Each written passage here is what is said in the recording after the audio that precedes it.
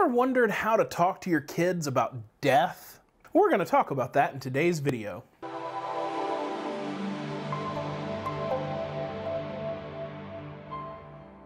Hey guys, and welcome back to God's Word Made Simple by Simple Servant Ministries. My name is Aaron Hawk, and if this is your first time visiting with us, I just want to say welcome and thank you for joining us today. God's Word Made Simple is an online discipleship ministry dedicated to taking God's Word and making it simple. We want to help you understand God's Word, apply it to your life, and grow in your relationship with the Lord. And by the way, if you appreciate this ministry and content, at some point make sure you hit that subscribe button, turn that bell notification to all so you don't miss any future videos. We would love to have you as part of our family. Okay guys, so have you ever wondered how to have those kinds of conversations with your kids? Like, how do I talk about death? When is too early or too late to talk about that? And honestly, the same thing can be said of the discussion of sex and so many other things. And the short answer is the sooner and the more naturally you do it, the better. Hey guys, before we get into this video, I've talked to you guys before about how my plans for this channel were very different from what it looks like now thanks to COVID, and that's pretty much life in general is very different than what we had planned. But I had originally planned a series called Magnificent Mondays or something like that, where I would take a very, very practical subject such as how to teach your child about death and discuss that on a video on Mondays. And because of the coronavirus and having to double my teaching, where I originally only had one day a week where we would have had walkthroughs, like our walkthrough Genesis, and now we have Proverbs and Psalms as well, right? That has tripled that load because it is now serving both the online ministry and my local church. But because of that, I don't have the margin, I don't have the ability to do more videos with my current machinery and or without help with editing. And that's something that you can pray for, is either we need better equipment or help with editing, or we just have to keep things as they are, and that's fine. But this video is an example of something that would be on that Monday series, where right now I don't have the margin to add that on Mondays every week. So let me know what you think. If you appreciate this being a super practical thing, please let me know, and especially in the comments, please let me know. And that way, once we kind of come out of all of the COVID mess, I will know whether I should just continue doing multiple walkthroughs, if that's really what everybody wants, or whether I should go back to my plan of having some varied content throughout the week, a little bit more varied than what I have now. Guys, thank you very much, and now back to the video. But for a specific passage, let's go to Deuteronomy chapter 6, and we're going to go through verses 4 through 9. This is known as the Shema. It's a very important passage in Scripture that we should know, especially as it comes to raising children. So verse 4, chapter 6, verse 4 of Deuteronomy. Hear, O Israel, the Lord our God, the Lord is one. You shall love the Lord your God with all your heart, with all your soul, with all your might. Many of us are familiar with this passage. Jesus quotes from it. If you're not, that's okay. Let's move on in verse 6. These words which I am commanding you today shall be on your heart. Verse 7 is the key part of this section for my purposes today. You shall teach them diligently. Now, specifically, it's talking about teaching God's words, right? Teaching the Bible. Specifically, at this point, it would have been the Pentateuch at the time that this was written, the first 5 books of the Bible. But God's word deals with life and death. So even though the direct application is God's word overall, the indirect application that I'm pulling from is speaking about death. So you shall teach them diligently, God's precepts, God's words. You shall teach them diligently to your sons. And remember, you can also insert in daughters, right? Sons would have been the ones going through formal education. It would be implied all children in terms of what we're talking about. I'm not going to get into that today, but it's okay to understand this to be children for the sake of our discussion today in particular. You shall teach them diligently to your sons, and shall talk of them when you sit in your house, and when you walk by the way, and when you lie down, and when you rise up. You shall bind them as a sign on your hand, and they shall be as frontals on your forehead. You shall write them on the doorposts of your house and on your gates. So if you've ever been to a Jewish person's house and they have some Hebrew words on the doorpost, Now you know why. In fact, many of the places that I have lived, I have actually printed some scripture and put it up in the doorway just as a little bit of tongue-in-cheek, but also just a way of sort of keeping that practice, even though it's not commanded for us today. The word is supposed to be written on our hearts, but it's just an interesting little thing to do, I guess, is the best way to word it. And I've taught on this passage before, so I'm not going to teach this passage in particular today. What I want to zero in on is the idea of teaching them diligently to your sons, and you shall talk of them when you sit down in your house, when you walk by the way, and when you lie down, and when you rise up.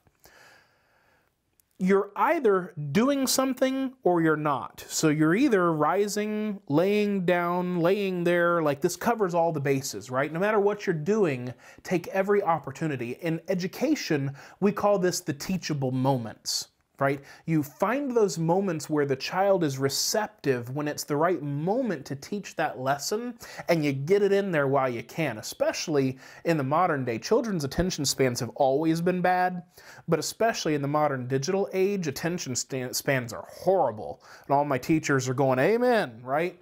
Well, yeah, they are. So we've got to get those lessons in there when they're ready for them, when their brain and their heart is already there. That's the teachable moment.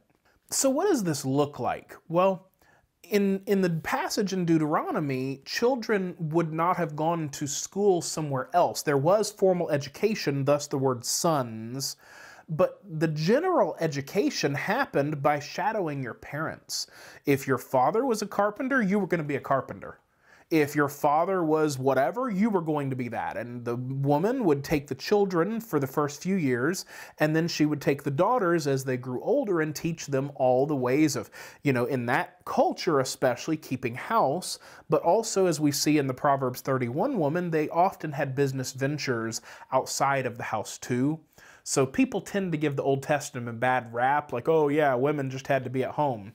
You haven't read your Bible if that's what you think, but that's a different story for a different day.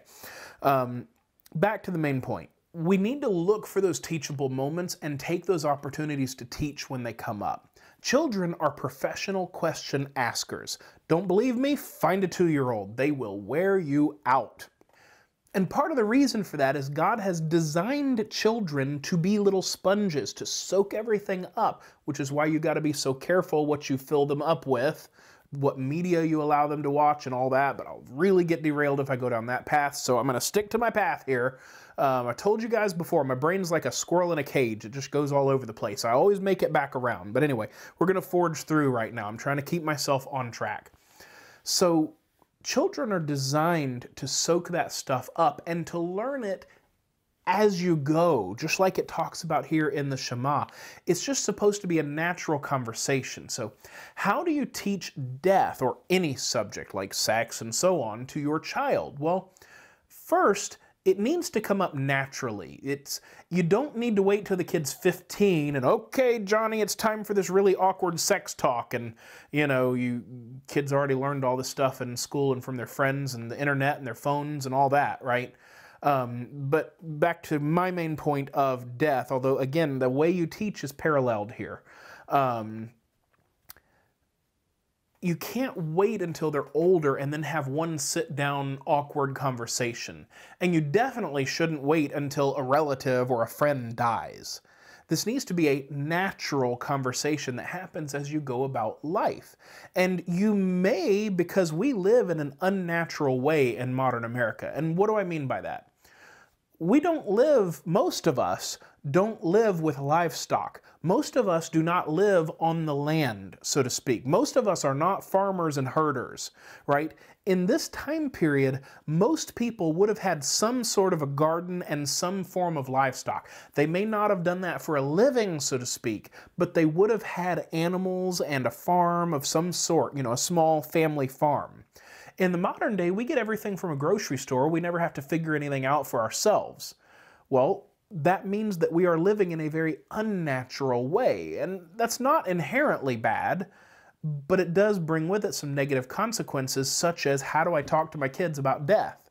or sex. I'm probably just going to have to rename this video Death and Sex because I'm already getting into it. And again, these are two big topics that parallel each other, right?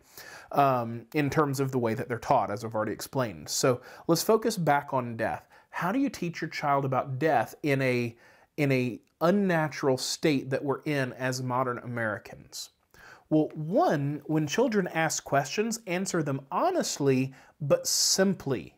Bear in mind the age of your child and what they can and should be able to handle, right? I'm not going to whip my phone out and show my 5-year-old some grotesque picture of somebody that got mangled in a car accident and say, see, Johnny, don't drink and drive. You will keep the counselors in business doing that, but that's not helpful to your child. But what is helpful is if you see some ants crawling around in the grass and you see one of them that's not moving, just go, hey, look, little Johnny, see that ant right there that's not moving?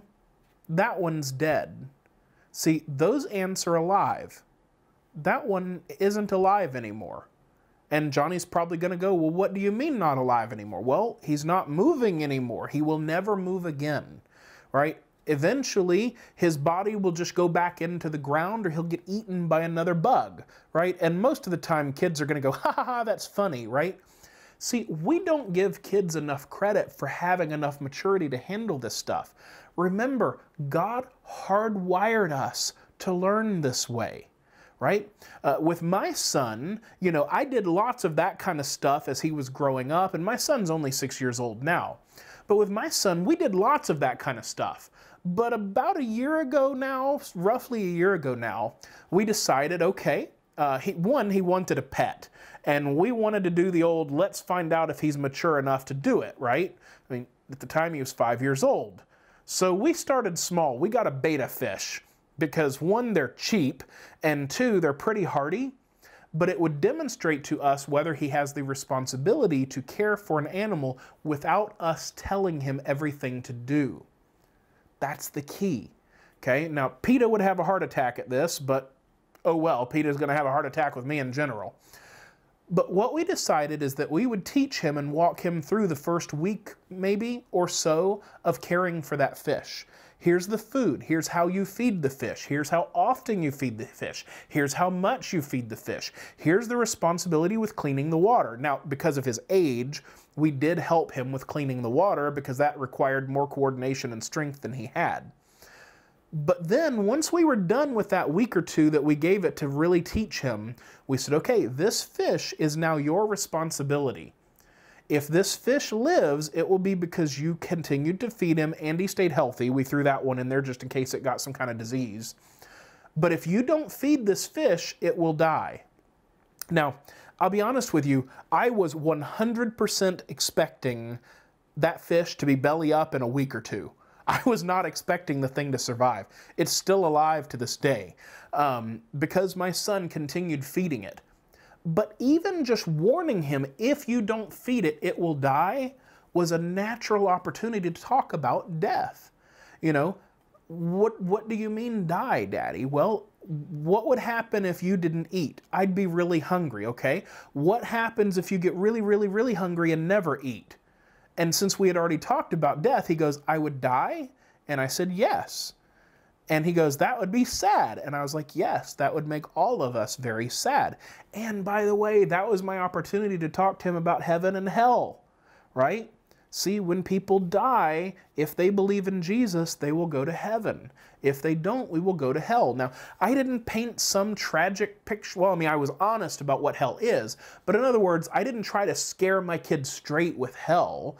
I just said that hell is a place that is not a happy place. It is a place that God does not, how did I word it? Hell is a place where people go that are punished by God. That's how I worded it. He's a child. He understands punishment. It's like an eternal timeout, right? Hey, you can go ahead and word it that way. That's fine for a 5-year-old, right? They don't need the grotesque details, but they do need the correct category.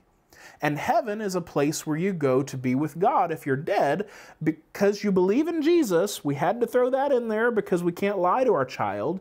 If you believe in Jesus, you get to go to heaven. And that's like hanging out with mommy and daddy, except it's God, right? It's very honest pictures of heaven and hell. So just by buying a darn goldfish, we get all these discussions that come out of it because we're willing to answer honest questions that our child is asking, and mentioning something as simple as, if you don't feed this fish, it will die, right? So many parents are so afraid to talk about death, they just be like, well, you know, make sure you feed that fish every day, and then they're going to hound the kid every day. Worst case scenario, one random fish dies. Now, I believe that all life is precious. I don't want something to die, but the only way my child is going to learn responsibility is to have responsibility. And again, and I'm really getting off topic in general parenting now, but back to the main point, how is he ever going to learn about death if he never has the opportunity to see it? See, he also wanted to catch a caterpillar. He had one of those science kits that has like the container with magnifying glass and all that. No, he didn't burn it to death. Inadvertently, he starved it to death. But we had a caterpillar. I don't know much about caterpillars, but he's a boy. He wanted to catch something and shove it in a jar and watch it. So, and the jar, it's one of those little kits, like I said, so it had air holes and all that. So we took a couple of leaves, we put them in there, and we're talking to him, like, he's like, well, what does the caterpillar need? I'm like, well, he probably needs leaves. I don't really think they need water. You know, we tried to look it up online the best that we could, but it's one random wild caterpillar. He wanted to watch it. So, okay, we put it in this little container. And the thing ended up dying very soon after that, within a couple of days, because apparently we didn't pick out the correct leaves for it. So hey, if you're a parent and you didn't know this, some caterpillars only eat one type of leaf ever. And if you put the wrong type of leaf in there, they're not going to eat and they'll die of starvation. Poor little caterpillar, right? But I didn't shield my child from that. I didn't go out and, what a lot of parents want to do, they're going to go out in the yard, they're going to find another caterpillar and swap them. Or they're going to just make it disappear and tell the child, well, you know, the caterpillar escaped or something like that. One, you're teaching your child that you're a liar. Let that hit you for a second. If that's how you parent, you are teaching your child that you are a liar. And you wonder why they don't want to trust you later in life, right? Kind of like that 7 habits, right? You got to start with the end in mind, right? Begin with the end in mind, something like that. I can't quote it right off, but that's the idea, right? The leader in me. Some of the teachers are going, yeah, he mentioned it, right? But we didn't do that. One, because it would be dishonest, but two, because it would rob my child of the opportunity to learn something that he needs to learn to grow into a mature adult. You cannot be a mature adult and not understand death. You cannot have a concept of the world that is accurate if you don't understand death. And you cannot possibly understand the gospel of Jesus Christ if you do not understand death. For the wages of sin is death. When you die, you go to heaven or you go to hell. If I love my child, if I love anybody, I want them to be in heaven. In fact, hell is so bad, between you and me as an adult, hell is so bad I wouldn't wish it on my worst enemy. I don't want anybody to go to hell. And that's saying something, because some of you have heard me talk about some of the things that happened with my dad. I don't even want him to go to hell. I want him to be punished, but I don't want him to go to hell.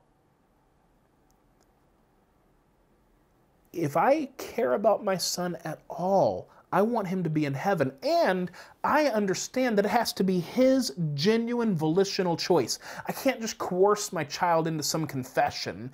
That creates a false Christian and is worse than if I had never shared the gospel with him to begin with.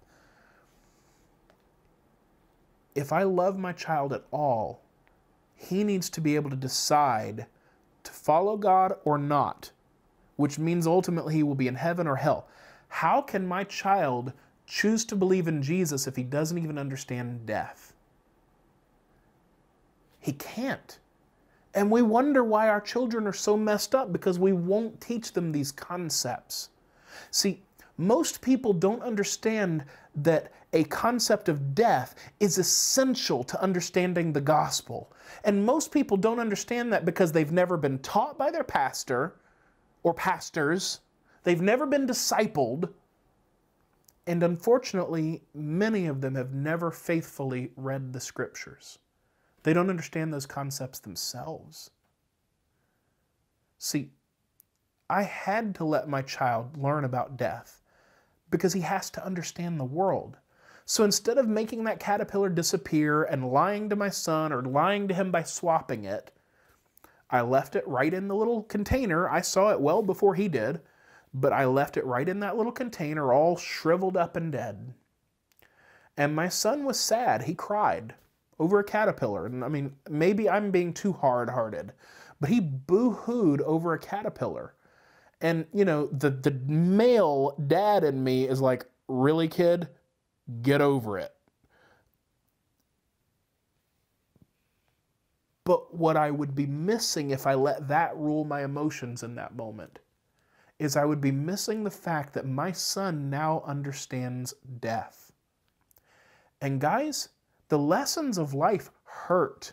The more you shield your child, now within reason, like I said, I'm not pulling out pictures, or I'm not going on the side of the road if there's a car accident going, oh, did somebody die? Can I let my kid see this? Right? I'm not trying to cause my child trauma, but I want him to understand death. And in that moment, he understood.